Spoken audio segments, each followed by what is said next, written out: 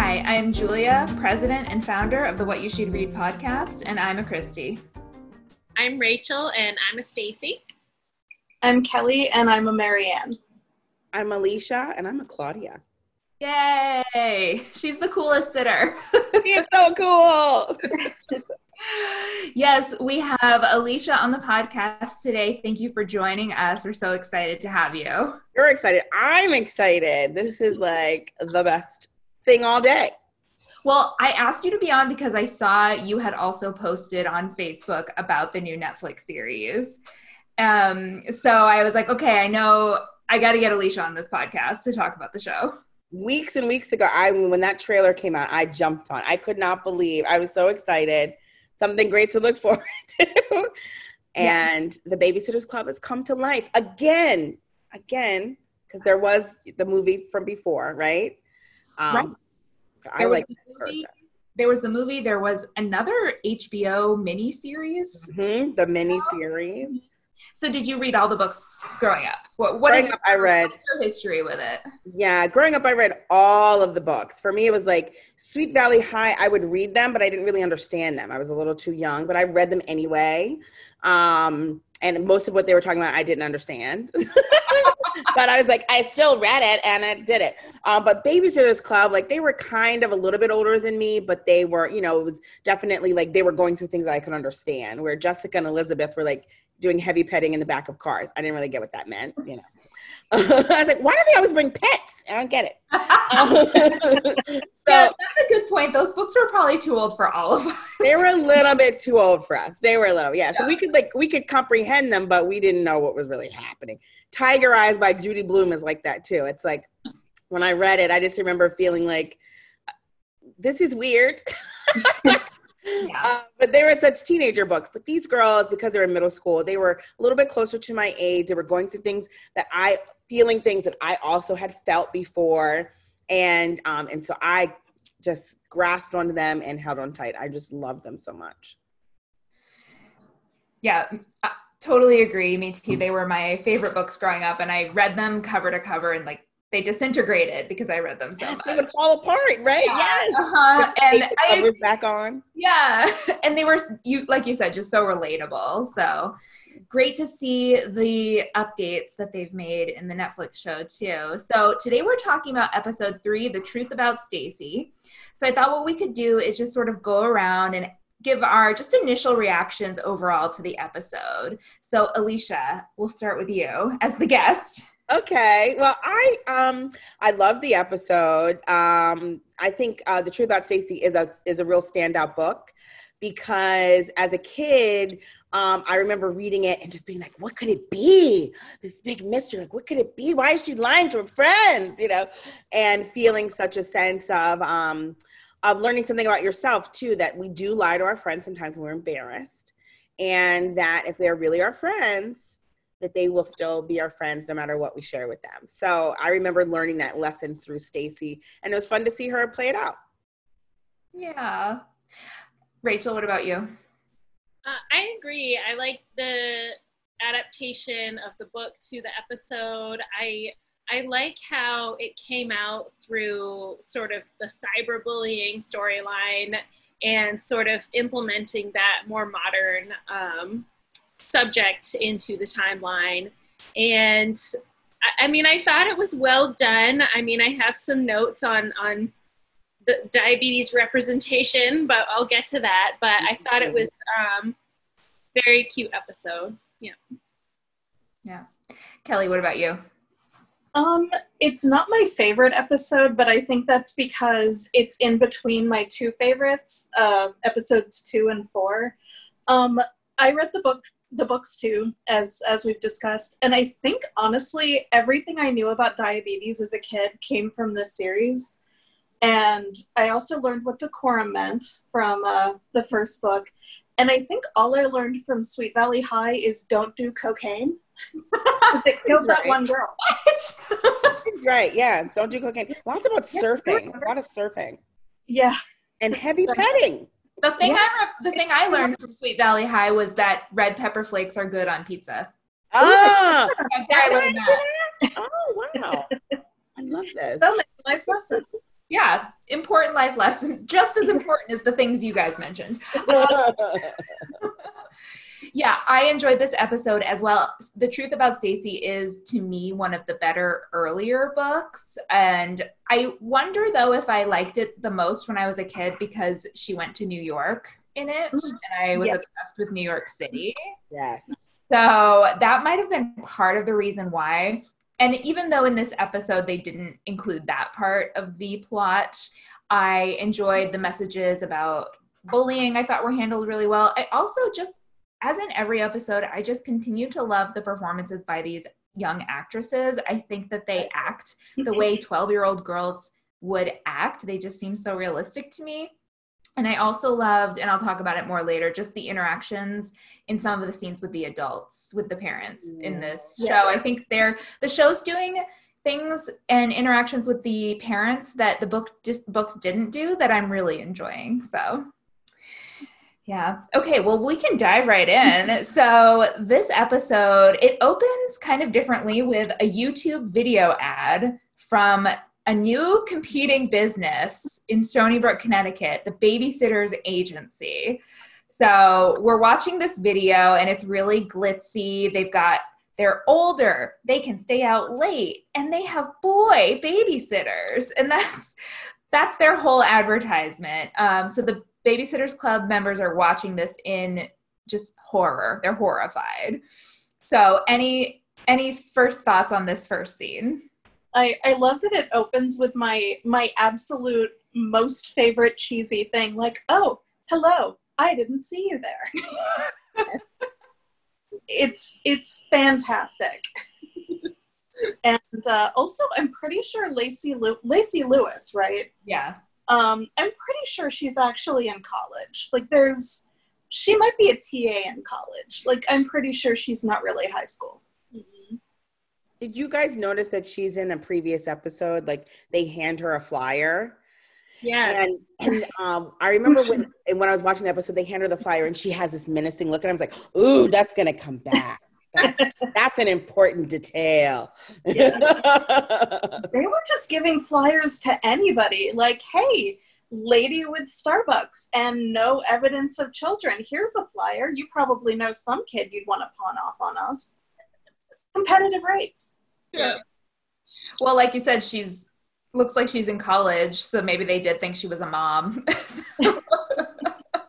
Probably, yeah. I caught that too. Yeah, this show is doing a good job about the Easter eggs, like putting things in episodes that you're going to see later. Mm-hmm. Yeah. So they're watching this video and they're horrified, but they're like, you know what? We'll be fine. Kim is having her baby, which is something that's different from the books. They never used to call the adults by their first names. Yeah. So it's Mrs. Newton always in the book, and now it's Kim. So that's of course, yeah. an update. Yeah. Yeah. Kids are snazzier now. We let them call us by our names. Right. Well, I don't, but other people do. I still like a Ms. I like a Ms. Alysia. Right. You're a teacher, so. Yeah. Yes. I like a Ms. Alysia, but not a Ms. Lee. Right. I wonder if they're doing the first names because now the adults are the age of the people who loved this series growing up. Like Mrs. Newton is my age, right? And yeah, you wouldn't want to hear that if you were watching it, right? Mrs. I Newton. don't want to hear that now. Oh gosh. It's hilarious. Yeah. So they're thinking about how can we make sure we stay competitive. So Kristy has her big idea, Kid Kits. Kid Kits. Yeah. Oh, Kristy, what's a Kid Kit? I'm just going to do that. I also remember making a Kid Kit. I wasn't a babysitter. I mean, I was like 9 or 10. I remember making a Kid Kit for myself. This is for me. I'm a kid. Right. It's like, here's a box. I'm going to decorate the outside. I'm going to put things I like to do in it. And then I pulled down my Kid Kits when I was playing at home. It's like, but I was so inspired by the idea. That's adorable. You have a Kid Kit of your own stuff that you get to play with whenever you want. I do. And I know I have 2 of the boxes in my house somewhere. Wow. Decorated boxes. Yeah. They're somewhere upstairs. Aww. Yeah. I want to see that so much. Yeah. I'll try to dig them out of the closet. Yeah. Send us a picture. Yes. Oh my gosh. Yes. Kid Kit. I'm pretty sure I made a Kid Kit for my babysitting jobs at one point. Yeah. a good idea. Yeah. So we have a scene where Stacey is feeling a little awkward because I think Kristy calls her out for the fact that she's never invited her friends over to her house. Kristy. So yeah, I know Kristy doesn't hold back. She just says what's on her mind, which I admire, but it gets her into the yes. big mouth. Too much. Yes. Indeed. But we come to find out that Stacey has a secret. Dun, dun, dun. So we cut to her shopping with her mom. And this is, do we find out in this episode, in this scene, that she has diabetes? Does she say it? The secret is that I think she does. Because you see her insulin pump. Right. Yeah. Trying to find clothes enough to cover it up. Yeah. Right. Yeah. Right. So we have a scene with her. She's shopping with her mom. Her mom's trying to cover it up. What did we think of this scene? So I felt for Stacey because she kept saying, she said, I think my mom's ashamed of my diabetes because she was trying to cover it up. And I mean, we find out later her mom just wanted her to not get bullied, which, because she was bullied so badly before she left New York. And I definitely, because Stacey felt like, well, yep, she's just ashamed of me, and that's the way it is, which I felt for her in that.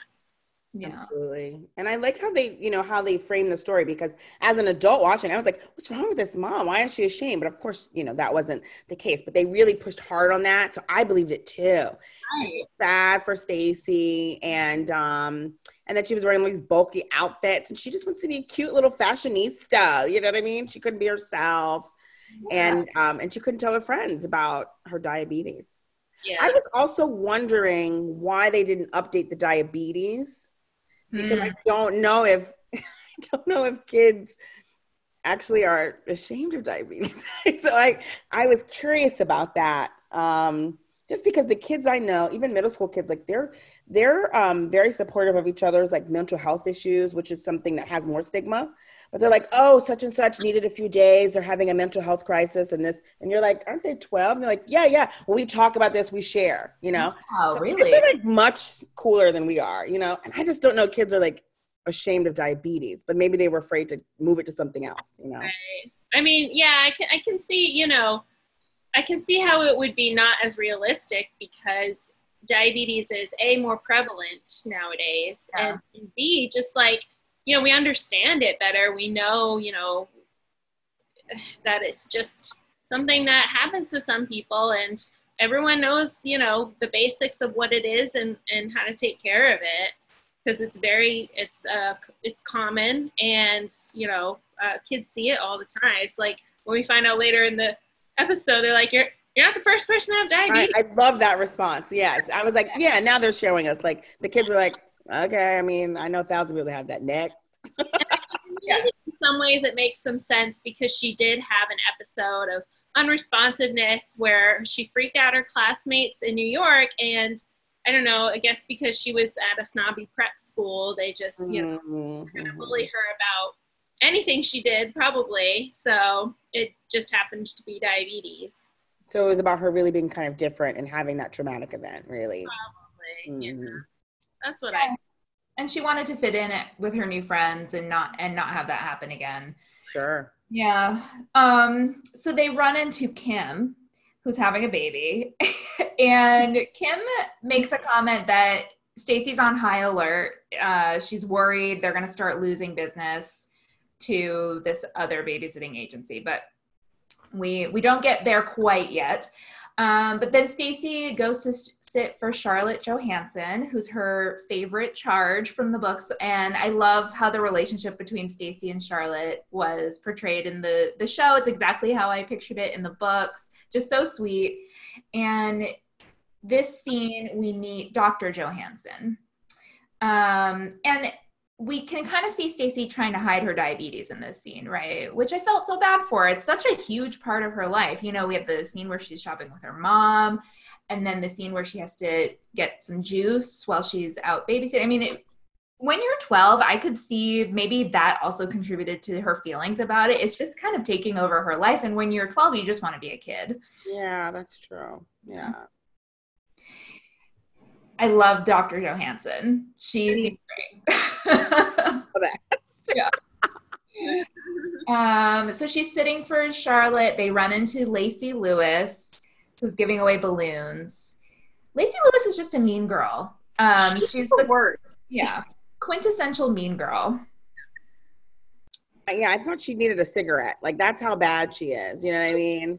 She needed, like, and not a regular one, like one with a holder. You know what I mean? She's like classic villain. So terrible. So over everything. Yeah. Lacey Lewis.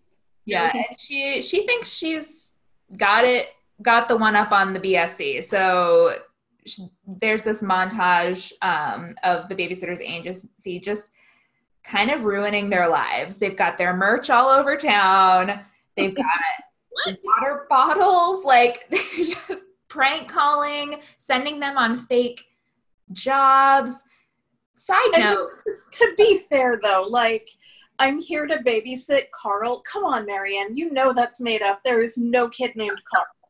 I don't think there's anybody under the age of like 35 named Carl. Aww. Oh God, we're gonna get attacked on Twitter for that one. Yes, all the young Carls are gonna be like, "How dare you!" Baby Carls are gonna call. Well, now I loved the guy playing Carl. He was funny, but with his diaper thing, oh my gosh, a little inappropriate. I was like, a little grossity gross. Also, like, I'd like to see the show where Lacey Lewis goes to her dad and asks to borrow some money from the trust fund so she can buy stickers and get a graphic designer, right, to make a logo so she can buy water bottles and bags for a babysitter club. And it's like, no, we're not funding that. I'm not buying you all this merch. You haven't made a single dollar. You've had like three babysitting gigs. Yeah, right. Some of that was also like, I was like, oh, made me just despise her even more. You know, she set it up like a pyramid scheme too. You know, she's got her sitters paying her from their jobs. Like, there's something. Of course she did. That's where she got the capital. Yeah. Someone had to buy in. Right. It's your own kid kit for $99. That's right. You can make the money back. You can make it back. Don't worry. And if you get other sitters to sign up, then they pay you. I feel like everyone in Stony Brook is rich in the show. Oh, yeah. In the books, it was like there was a few families that lived in the rich part of town, but I feel like every episode we're at someone's mansion. I like that. I prefer that. Like the fancier Stony Brook. Yeah, I like it. And like Kristy's a little less rich than now now she's super rich. Right. She was like a little less rich. I love it that it was like the poor single mom was still rich. Right. Basically. You're doing fine. You're doing fine. You're good. You're fine. You're fine. I love it when the little brother was like, I mean, it was the same thing about like, we're going to have debt for college. It's like, that was how he was defining, like, we're struggling. Like, we're going to have to maybe take out a loan for college. Yeah. Like, that could happen to us. Listen, kid. Yeah. We're poor. We're poor, Kristy. I love that. Speaking of scams, no. Yes. Right. Oh boy. Well, speaking of the mom, in the next scene, we have a scene with Alicia Silverstone playing Kristy's mom. I don't remember what her name is in the show. I call her Alicia Silver. Yeah, Alicia. Alicia Silverstone Thomas. And there's a fun interaction there with Kristy where Kristy kind of, I don't know, criticized. She said, "Ew, what's that on your finger?" She has her engagement ring from Watson. And there's a reference to The Handmaid's Tale. Which I found very funny.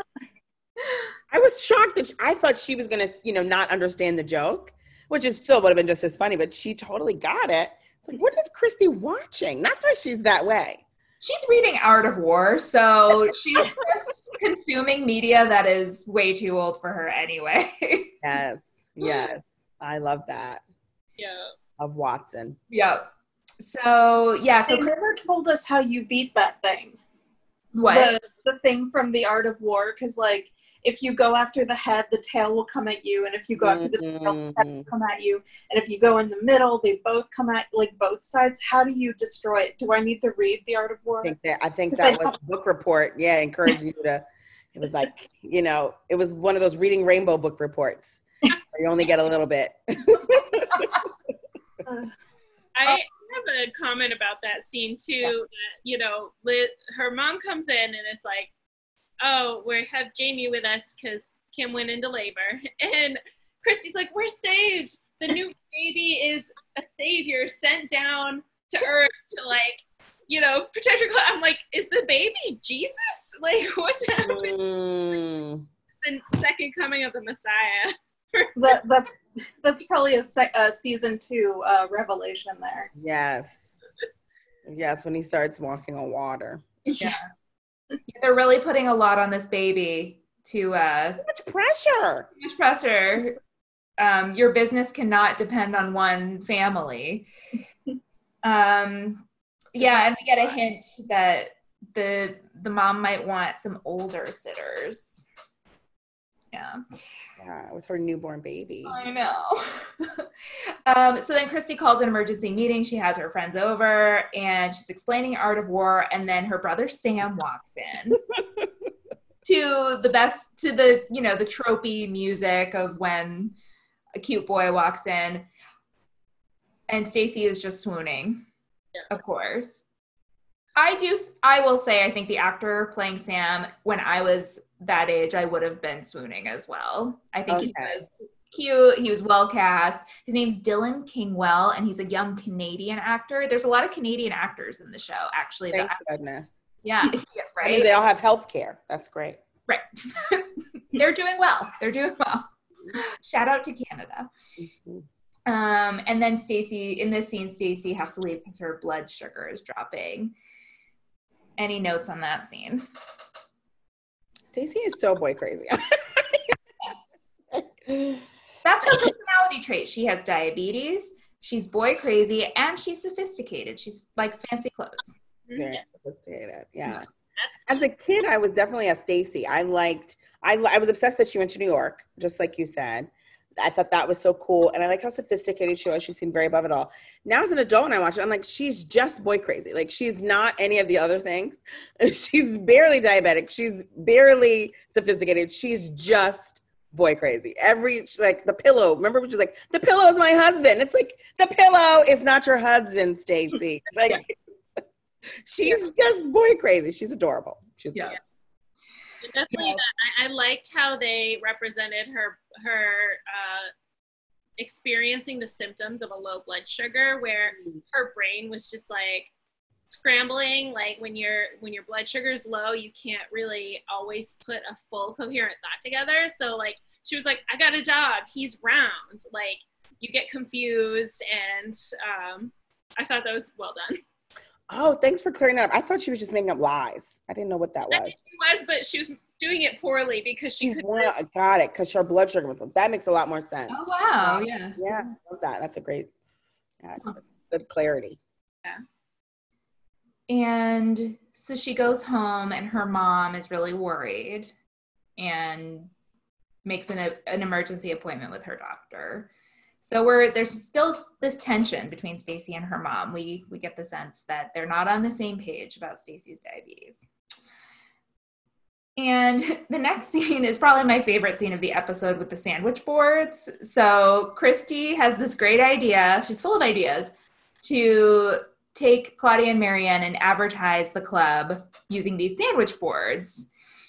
Kelly, I don't know. I thought of you immediately when I watched this scene. Do you remember the reference they made? Oh, is it she's Pennywise the clown? Yeah. She's like bringing nightmares into the daytime or something. And I was like, oh God. And that would be my actual hell. Yeah. Like, if you had me out in public, like yelling in a sandwich board, like I would legit want to die. You would be in the bad place already. Yes, I would. Yeah, Marianne has these good one-liners. You know, she's the shy one, but I think she's also the funny one of the group. Yes, I like her character here. because she was so shy in the books, that was like the totality of her personality almost. Was like she's shy and then she gets a boyfriend. That's Marianne. But she has a lot of layers, you know, there's a lot of layers to her here. And I like seeing her also like come into her own more. And she is funny. She's probably the funniest one. I agree. Yeah. And she also might be the most sophisticated one, right? Because she's a little older. Like her new clothes, like very cute. Yeah, like she really went from homely to chic very quickly. I was impressed, right? There was little transitions. I was like, maybe, you know, she's pretty chic too. So she is the one that gets a boyfriend first of the group. So I do think Marianne was more sophisticated than she was given credit for. You're right. Yeah. Logan agrees, so. Yeah. He's like, that's my kind of woman. The woman. I see it, yes. Behind her books. I see it. Yeah. So then the next scene, they're all walking home from school. I noted that Stacey was wearing a beret in the scene because she's sophisticated, of course. The fashions are on point. Yeah. Each of them is dressed so perfectly for them. Definitely felt like I was definitely wearing a beret in middle school in the 90s. It was definitely, I thought that was cool. So same. I was glad to see it. I love to see it. Everyone's just in a bad mood because they're losing business to the babysitter's agency. And then they spot Jamie Newton in the pivotal scene. He's playing in the street by himself. Jamie. Same. Terrible. So, yeah. This scene is fairly similar to the scene in the book, I think. They confront the sitter, Alysia Lee, whose loser boyfriend is with her. Garbage. Trash. But again, we have a great Marianne moment because he does this like awful slam poetry and Marianne's like, that doesn't rhyme, sir. But also they're kind of threatened a little bit because Lacey says something along the lines of, I have the right to defend this house however I want to. And it's like, do you have a gun? Like you didn't bring a kid, but you bought like a gun somewhere? Like, I was like, is this Degrassi? What is this? This is very violent. I didn't catch that. That's crazy. Yeah, it's like she was in a girl gang. It's too much. Also, you're not defending anything. You're completely ignoring. They're making out on the couch. Yeah. So Stacey tells on Lacey, as she should. She tells the mom what happened, and then Lacey retaliates. And this is the big scene where she sends out that video of Stacey. Rachel, is this, as the dietitian of the group, do you know, is this like a diabetic shock that she went into? So Stacey refers to it as insulin shock, which is when your blood sugar gets so low that like you can start seizing because your brain is being deprived of its energy source of glucose. Oh. And you know, below 70 milligrams per deciliter of blood is considered low, but usually when you become like unconscious is like usually below 40. I mean, you're getting down there. So yeah, usually you'll need, if you're in that state, she would have needed an injection of what's called glucagon, which is the hormone your body makes to counteract insulin. So it would raise her blood sugar up real quickly. So she would need an emergency injection and then a hospital stay to monitor her. Wow. That's intense. Yeah. Very intense. Yeah. So she's like really in trouble in this when this is happening, and her friends are jerks about it. They took a viral video, it turns out. Yeah. Jerks. Where were the adults? I didn't see any adults. I know. There's like no teacher helping her. Like no, everyone's just standing around. Pulling out their phones like, what's happening? Jerks. Terrible. So she finally comes out with it. She said that I have diabetes and I didn't want to tell you guys because I thought you would also make fun of me or treat me differently. And obviously they would never. They are true friends who would stand by her, and that's the, like you said, Alysia, at the beginning, kind of the moral, right, of the story. It's like true friends accept you for who you are and don't make fun of you for things you can't control and that aren't actually it's a big deal that she had to deal with a serious disease, but it doesn't change like her. Yeah. It doesn't make her any less of a person or less deserving of anything. Yeah. If we were going to stop being friends with people, we'd stop being friends with Kristy. For how mean she is to everybody, right? I love when Claudia, I think that's episode 1, she was like, I'm remembering now why I stopped hanging out with you, right? But she kept hanging out with her. She's like, I still see value in you, but calm down, So it's like, we're not going to stop being friends with you for this. We're here forever. Right. Yeah. You don't just throw people away because they might have some bad moments or Right. I mean, except though that Kristy did legit think she was into hard drugs. But once it was only diabetes, that's fine. My mom's friend Jen has that. I know all about that. I bet you anything what we don't see is like Kristy following her around for the next week and a half. Like, what's your sugar level? Do you need anything? I have some juice. I've got this, Stacey. You're fine now. Kristy has to project manage everything, which I relate to so hard. Okay. I do. There's nothing wrong with it. It's just, Kristy she puts the pedal to the metal. Yeah. I'm sure she has spreadsheets tracking her glucose levels. You're right. Oh yeah. Keep it in the bushes. Yeah. Taking her temperature when she's not looking. Just anything. That's how she knows how to be a good friend. Okay. The babysitter. Now one thing. If one of them babysits my child, I want it to be Kristy. Kristy is on top of it. Claudia is fun to play with. We'll get a really nice art project. Yeah, Claudia seems fun, but Kristy is attentive. The kids are going to go to bed on time. They're going to eat a good snack. It's going to be nutritious and balanced. She's on top of it. Oh yeah, you don't want your kids eating Twizzlers for dinner? Kristy's not allowing it. Yeah. That's true. That's a good point. So we find out that the babysitters decide to have kind of a meeting with the parents to explain what's going on. Because the parents apparently got this video and apparently it's enough for them to say, well, I don't want her babysitting my kids. I didn't get that. I was like, that doesn't seem... That's dumb. Yeah, that was dumb. They just needed that moment for her to have the moment. But I was like, what parent is going to react this way? But it's fine. I did, right before that scene though, it was the best Marianne interaction, I think possibly of the whole series. And I didn't hear it the first couple times, probably because I was still laughing about something else. But Kristy's like, we're going to do the most grown-up thing. And Marianne's like, vacuum? Yeah. Yeah. And it was like, funny. No. I forgot about that. I'm sure her dad doesn't allow her to vacuum. Right. He's so strict. Yeah.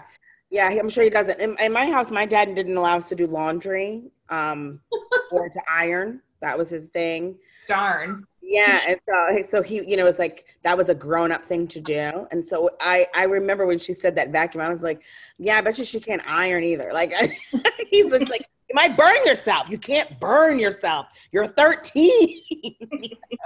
I get it for ironing, because in iron you could actually burn yourself. So I get but vacuuming. So I mean, at 13, you'll be fine. You know what I mean? Yeah. But single dads are known for being clampy. Yeah. That's a single dad trait. Tucking their shirts in too tight. Very. Was your dad kind of a Richard Spear type, Alysia? Was he like? Say one more time. Was your dad kind of a Richard Spear? My dad was an army. He was our captain in the army. So we made our beds every morning. We never left the dish in the sink. I would not survive. Yes, and he starched our clothes every Sunday. Whatever you wanted ironed, he starched and ironed it every Sunday. Until I went to college. So wow. Yes, my dad was very much like that, but also not as crazy as Mr. Spears, but definitely about certain things. Just like, no, this is I do this for you, right? I do these things for you. Huh. So I think that might be a single dad thing. Yeah, that's that's nice, right? That's showing care. Yeah, it is nice. And I don't like to iron to this day, so it worked. Yeah. Yeah, I'd like that. I'd be like, well, I look good because my clothes are all like starched. I feel good about it. Don't have to do it. Yeah, no. Yeah. So they're talking to the parents. Stacey's in a blazer, so it's serious. And just explains the situation and offers to resign from the club, which seems dramatic. And then Dr. Johansson, who I love, just says, you all are blowing this way out of proportion. In fact, Stacey is a very mature kid and she is handling things just fine. Yeah. And, so my husband has type 1 diabetes like Stacey had since he was 5. And I asked him about this. I said, these parents are concerned about a 13-year-old girl with diabetes being safe to babysit their kids. And his reaction was basically a big middle finger. If she's, on top of her stuff and knows what she's doing, there's no reason she's not safe to babysit. Yeah. These parents needed to be educated. For sure. Yeah. All I saw was the video. I kind of understand it, but at the same time, it's like, okay, so you have this sitter that you probably have seen take care of your kids and seen no evidence of a problem whatsoever. She had a problem in the past, so your choice is this girl who's clearly managing things fine, or her friends, or the older person who let a 4-year-old play in the street by himself. Right. There's people are stupid. Yeah. Yeah. Also, we need to call Lacey Lewis as principal. She needs to be suspended for school for cyberbullying middle school children. Yeah. No, serious. Yeah, that's pretty serious. Yeah. Yeah. Garbagey. Yeah. Not okay. Not okay. But, things wrap up kind of nicely for Stacey, and I feel like she comes to accept herself a little bit more after the end of this. She realizes she has good friends, and she decides to wear her insulin pump out in the open, and she talks to her mom, and they come to understand that the mom was just worried about her being bullied by other kids. So it's a really sweet. That was very nice. Yeah. And then we cut to the last scene where they're all walking to the Newtons. And I just noted that I love that Kristy's mom is with them in this scene, because I don't think in the books that she went with them when they went to go visit the new baby. And it's more realistic that she did go with them. Like that, my mom would have come with me and my friends to go visit like that. Totally. So I don't know. For me, I'm like, yeah, mom would do that. Yeah. And plus you don't send kids over. Yeah. A person who has a new baby's house, you don't send children over to play. I know they're babysitters, but they're basically children. Yeah. Yeah. Don't send 4 kids to my house. I got a new baby. Thanks. That's not helpful. Yeah. That was lovely. Yeah. It was so nice to see how much they, contrasting with Lacey, how much they just really, what the Babysitters Club has in addition to kids kits, so they just really love kids. Yeah. They feel so strongly about providing that extra layer of care. So they really should market that too. But it was just nice to that juxtaposition of how much they were so excited about the baby, how gentle they were with her versus Lacey, who was, with a dude who thought he could rap, who couldn't. Oh my God. Fucking face on the That was so cringy, right. But realistic, just horrible. Connecticut. Oh my God. So Rachel and I are sisters, and we grew up in Maine, and there's guys like that. It's stop. Just stop. Yeah. So and then this every episode, I feel like they're doing something at the end that leads right into the next episode. And in this one, it's telling Marianne, Mimi, Claudia's grandmother, you should talk to her. She knows your birth story, because Marianne's mom died when she was a baby. So she, they're talking about when they were born and what time and everything, and she doesn't know. It's kind of sad. Very sad. Oh, I missed that. That connects over to Mimi. Yeah, yeah. So it's like I hope she asked her before I hope she asked her that day. I know, yeah. And every episode just has a foot in the next episode. So otherwise, now you'll never know. Now you'll never know. But yeah, so that's pretty much the end. Any like thoughts about the episode or changes they made? I kind of wish they had the scene in New York, but there's no time. These episodes are so short, but I love that part of The Truth About Stacey. We get to meet her friend Lane, and we didn't get that in the episode, so. No. Yeah, one thing that does stick out to me was when Stacey said she would resign, the different reactions of the the other members. Oh my gosh, Kristy. Kristy was like, makes sense. Yeah, that's probably it. What? Oh, I missed that. She was like, I mean, if it'll help the business, maybe. It's so funny. The business is suffering. I mean, that's probably good. I think it was Claudia. It was either Claudia or Marianne that made an actual. They're like, no, like said something. But Kristy was like, okay. What you think is best, Stacey? You thought about it. You made a logical choice, and maybe that's what it says in the book. If that's your decision, Stacey, we will respect. I mean, her health is the most important thing. So, you need to take a step back, Stacey. We respect it. It's a business to run. Oh, man. Cool. Any final thoughts? Cute episode.